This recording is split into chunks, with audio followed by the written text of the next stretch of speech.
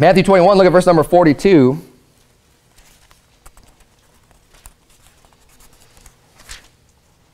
The Bible says, Jesus saith unto them, did ye never read in the scriptures? So right away, he's just asking a question. Well, didn't you read? Didn't you ever read this? You know, they come to Jesus with questions, or they're you know, spouting off their false doctrines, and he's just like, how can you believe that? How can you even ask about this? Didn't you read the scriptures?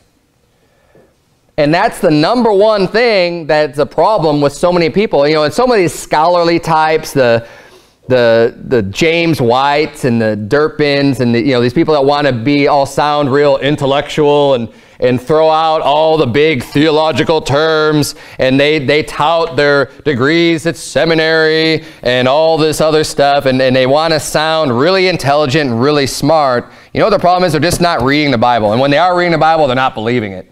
Yep. Because they're relying on their own knowledge and their own wisdom of the world, and oh, I know Greek, and I know that. Why don't you just learn to understand English? Just read the Bible for what it says. You know, God's given us scripture in English. Just understand the language. And they want to go off and think they could glean these extra meanings, and they really know what the Bible says. It's a bunch of nonsense. And they have so many false doctrines. It's like, didn't you read this? Look at verse number 42. The Bible says, Jesus saith unto them, did ye never read in the scriptures, the stone which the builders rejected, the same has become the head of the corner? This is the Lord's doing, and is marvelous in our eyes. Therefore say I unto you, the kingdom of God shall be taken from you and given to a nation, bringing forth the fruits thereof. And when you talk to people, these dispensationalists and these people who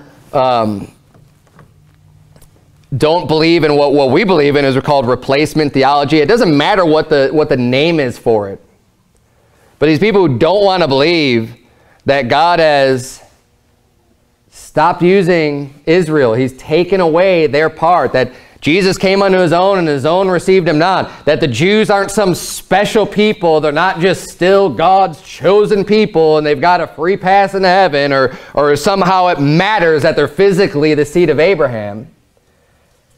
When people just go off and teach and preach this stuff, it's like, have you not read?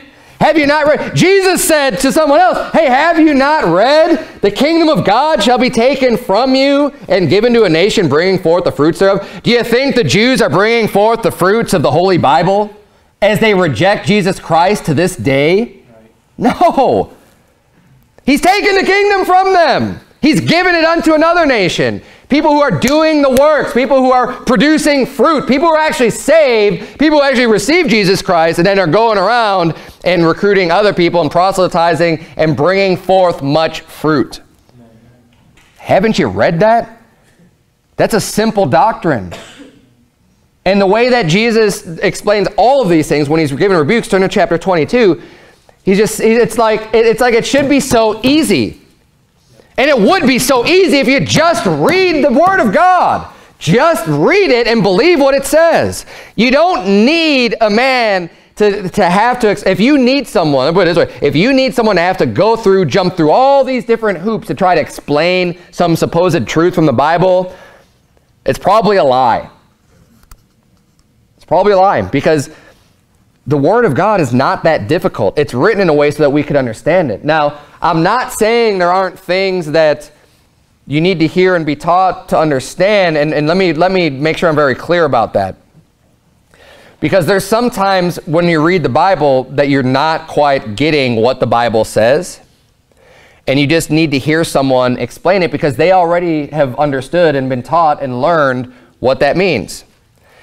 But so many times when it comes to just doctrines or whatever, I know in my going to church, hearing Bible preaching, every time I learn something I didn't know before, I look at the Bible and go, oh, it's right there. How could I have missed that?